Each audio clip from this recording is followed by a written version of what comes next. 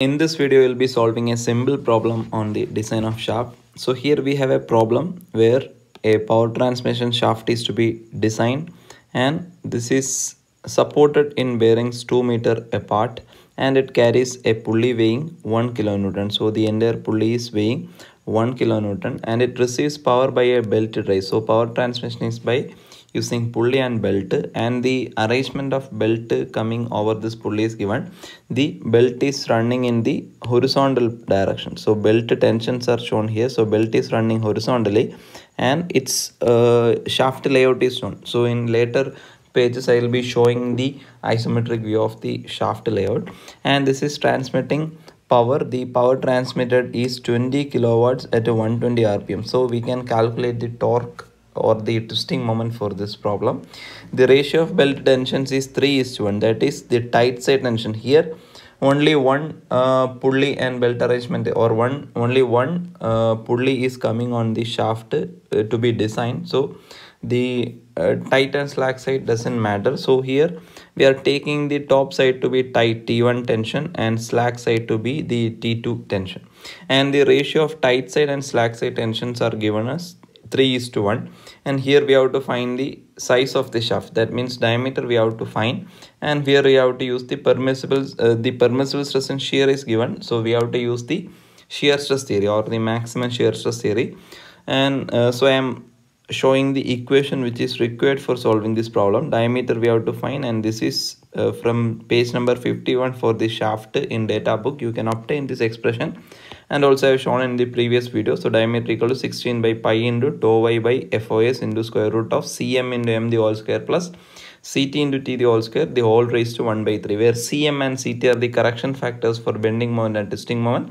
And in question it is mentioned to take 1.5 both for both values, where m is the load, which is the net bending moment that we have to find for this problem, and t is the net twisting moment or torque for this problem that we will be evaluating. And here tau y by fs is actually the tau permissible or the allowable shear stress, which is given in the problem 54 megapascal or 54 into 10 raised to 6 newtons per meter square.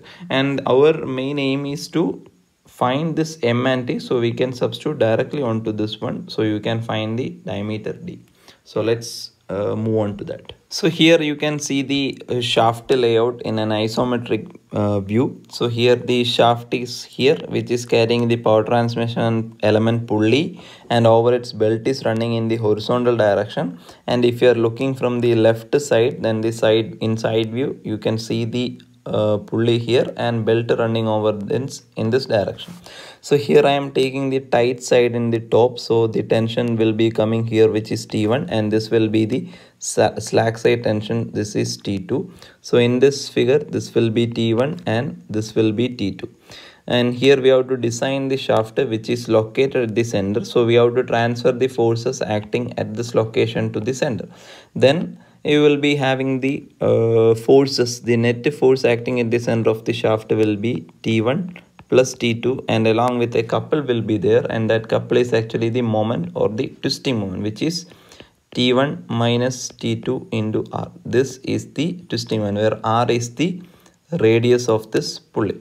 So we can calculate this torque. So torque is equal to T1 minus T2 into R, where this T is actually representing the torque, and this T1 and T2 are representing the belt tensions, which are forces in Newton, where torque is in Newton meter. So we have to evaluate the belt tensions, so this is in Newton.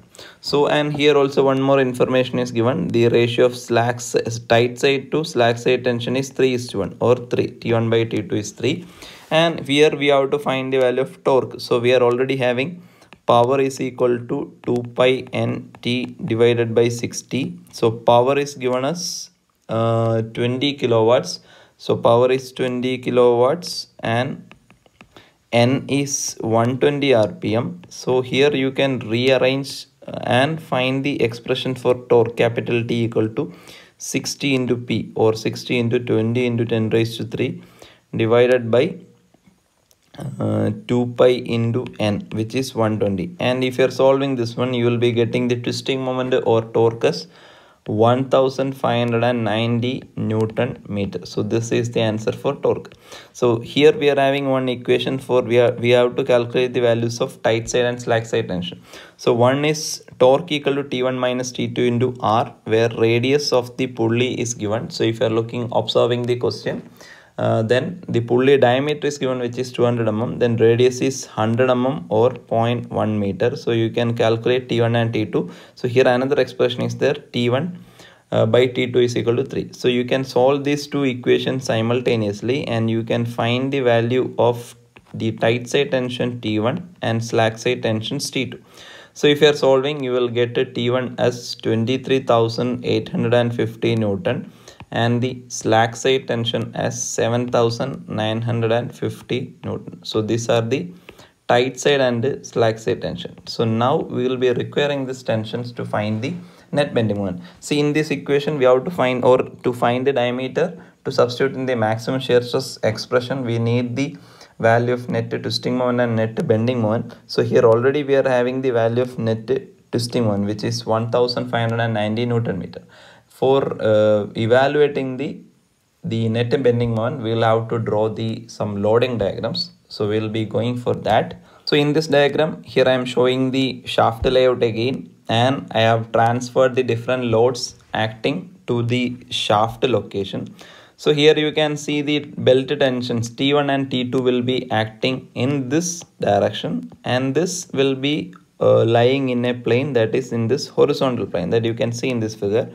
And this weight of the pulley is given, which is around 1 kilonewton or 1000 Newton, which is acting in this vertical direction, or it is lying in a vertical plane. So these two forces are acting at actually mutually perpendicular. So this will be bending the shaft in two directions. So this force will be bending the shaft in this direction, and this vertical weight will be bending this shaft. This vertical weight will be bending this shaft in this direction. So these two bendings will be creating bending moments in horizontal and vertical. So we need to take the horizontal loading diagram and vertical loading diagram separately. Then we have to find the net bending moment from these horizontal and vertical. So we will be seeing that. So for that we will be taking only one loading at a time. That means we will be considering all the loadings which are acting in the horizontal planes at a time, and in the next case we will be taking the all loads acting in the vertical plane. So from this figure we will be calculating, or we will be drawing the loading diagrams. So first we will be constructing the vertical loading diagram by considering this only force which is acting in the vertical planes, because this is acting in the horizontal plane. So we will be moving on to that. So for this problem here I have already mentioned that we will be considering for drawing the vertical loading diagram. So the name is vertical loading diagram. We will be considering only the load acting in the vertical plane. So load acting in the vertical plane is actually the weight of the pulley, which is equal to 1000 Newton. So this is equal to 1000 Newton, and against this the bearings will be developing reactions, and reactions developed at both ends will be named as RA and RB. Since it is vertical loading diagram, this will be named as RAV and RBV. No other external forces are developed. So only external force is due to this weight. So I can draw this shaft or the vertical loading diagram in this form. For this I will be observing from the front. So if you are looking from the front view, then you can see this shaft as a line. So I am drawing this shaft as a line, and I am naming these points A and B, and at center our pulley is coming, and in this vertical direction the load W is acting, and against this RAV reaction is there and RBV reaction is there. Next we have to evaluate the bending moment. Actually for that I will be evaluating these reactions. For this I will be using this equation, the sigma F equal to 0. Sigma F equal to 0 means RAV plus RBV will be equal to W, that is 1000 Newton. So this W is actually equal to 1000 Newton. Then sigma M about the point A I am taking, then you can obtain RAV moment is 0, then RBV into the moment created by this RBV about point A is RBV anti-clockwise, or RBV into distance is 2 meters. So this will be equal to RBV into 2. This is anti-clockwise moment, and moment created by this load W about point A is actually clockwise. So the distance is 1 meter between them. So I can write clockwise moment on one side and anti-clockwise moment on other side. So this will be equal to 1000 Newton into 1 meter. So this will be so you can solve these two equations simultaneously, and you can find the value of RAV and RBV. So if you are solving, you will be getting RAV equal to 500 Newton and RBV equal to 500 Newton. So this is because otherwise also this is symmetrically loaded. So this is 500 Newton and this is 500 Newton.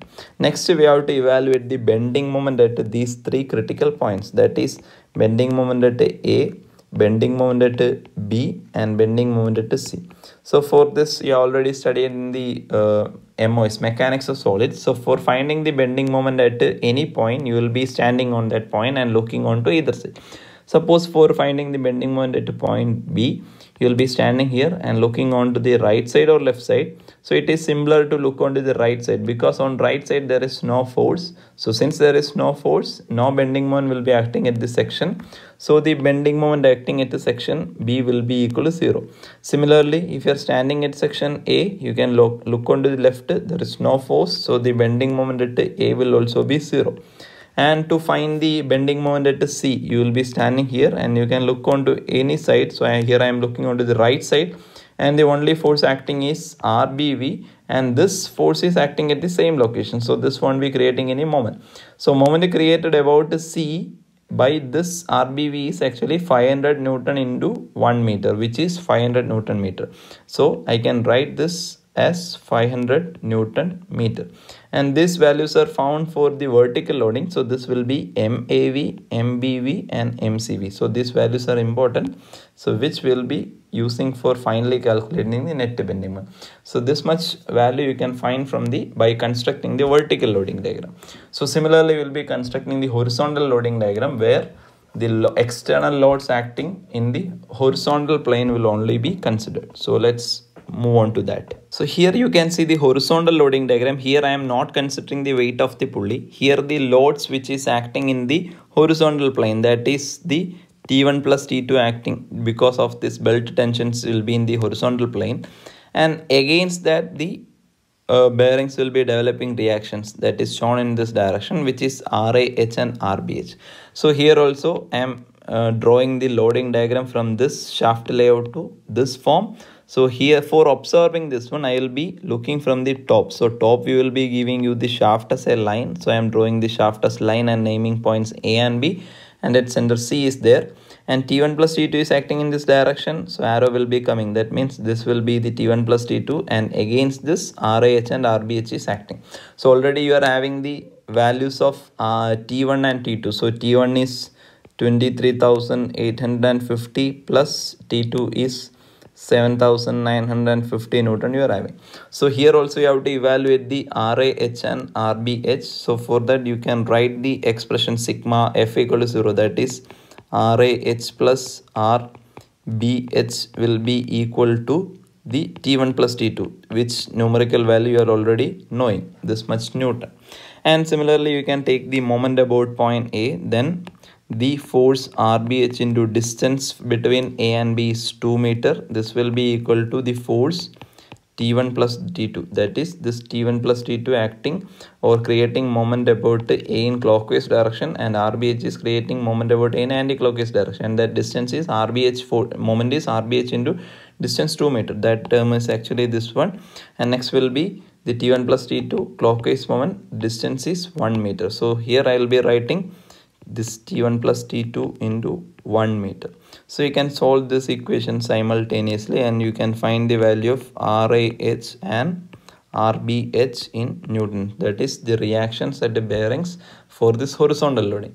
So if you are solving, you will be getting RAH as 15,900 Newton and RBH as same, again it is symmetric loading, so both reactions will be same, 15,900 Newton, that is this half of this total T1 plus T2 will be this reactions. So here also I have to calculate the bending moment at all these points for the horizontal loading, that is M, AH, M, BH and MCH I have to evaluate. So similar to the previous case, MAH will be becoming 0 and MBH will be becoming 0 because on to either side no force are there, so no bending moment. Next, to find the bending moment at the C, I can stand on this position and look on to the right, then bending moment will be created only by RBH, and that moment is RBH into this 1 meter. And if you are observing, that moment will be equal to 15,900 Newton into 1 meter, that is this will be equal to 15,900 Newton meter. So these are the horizontal components of bending moment at all these important points A, B and C. So now we are having the bending moment for horizontal and vertical loading. From this we will be evaluating the net bending moment for this shaft at these 3 points. So net bending moment at A, B, C you can evaluate. Net bending moment at any point will be equal to the square root of sum of its horizontal component square and vertical component square. And already we have observed that for point A, horizontal and vertical is 0. So net bending moment will be 0. Similarly for point B, the horizontal and vertical is 0. So net bending moment will be 0. And point C, we are having the horizontal and vertical, and we have observed that the horizontal bending moment is around 15,900 Newton meter. So 15,900 square plus the other one was 500 Newton meter. So 500 Newton meter square. And if you are finding, this will be equal to 15,910 Newton meter you will be getting. So at a point C, so from this one you have to substitute the maximum bending moment to the maximum shear stress equation to find the diameter. So out of this, the M at C is maximum, so the value of M to be substituted should be equal to 15,910 Newton meter. So in SI units we are using, and we already obtained at the beginning the net twisting moment, that is due to the power transmission element belt and pulley arrangement, which we have evaluated using the belt tensions T1 minus T2 into radius of the pulley was equal to 1590 Newton meter. So these two values we have to substitute in the maximum shear stress equation to find the diameter of the shaft. So we will be finding the diameter of the shaft in next step. So here I am showing the equation for maximum shear stress theory to find the diameter. Then diameter will be equal to 16 divided by pi into tau y by fs is actually the allowable shear stress, which is given as 54 megapascal. So this will be substituted in SI unit, so it is 54 into 10 raised to 6 into square root of Cm value is given as 1.5 into net bending moment is 15,910 the whole square plus again CT correction factor for the twisting moment is also 1.5 into the 1590 square and the whole raised to 1 by 3. So if you are solving, you will be getting the diameter in SI units, that is in meters. You will be getting around 0.131 meter you will be getting, and this is equivalent to 131 mm. So this is the diameter that you are getting for this shaft. So in last step you will be standardizing and you will be finding the standard size of the shaft, and for finding the standard size of the shaft you can look for this table given in page number 57, and from this you can obtain the next standard size after that is coming after this 131, that is coming 125 is here and 140 is here. So the standard value will be equal to 140 mm. So this will be the final answer. So this is the way how you can solve or design a shaft according to the different loads which are coming on this one. So hope you understood. In the next video we will be solving problems where more than one, that means the shaft will be carrying two pulley and belt arrangements or two gears or a mix of belt and gears will be coming. So we'll be solving such problems in the coming videos. So thanks for watching.